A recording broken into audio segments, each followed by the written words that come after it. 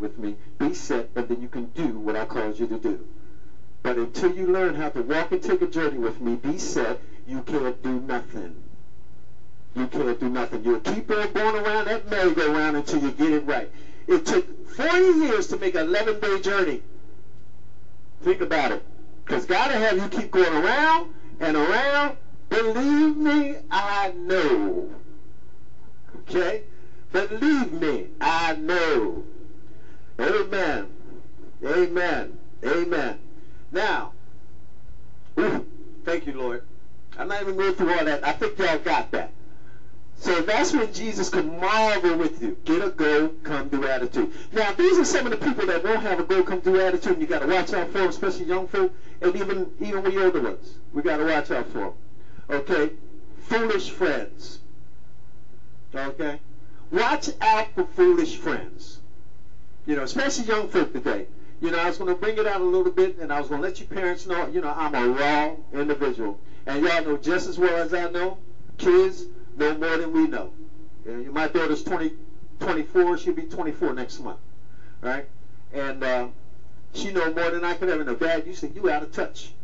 I was there, but see, you forgot I was once 24. That ain't changed. The music changed. You know, your clothes changed. Even your jaws changed, but I ain't changed. You know, I've been 24 before. It ain't changed. You know? And the problem out there today is the same thing. Now here it is. I've been celibate, being married, and separated, headed for a divorce, had to go through celibacy. I like that old joke, yeah, you sell a little bit and give a little bit away. But anyway, I had to go through that. Amen. I had to go through that. And that was tough.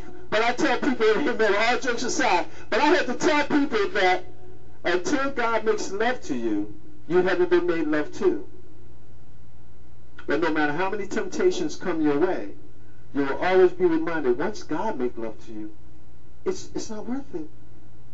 It's not worth it. You know? I was like, oh my God.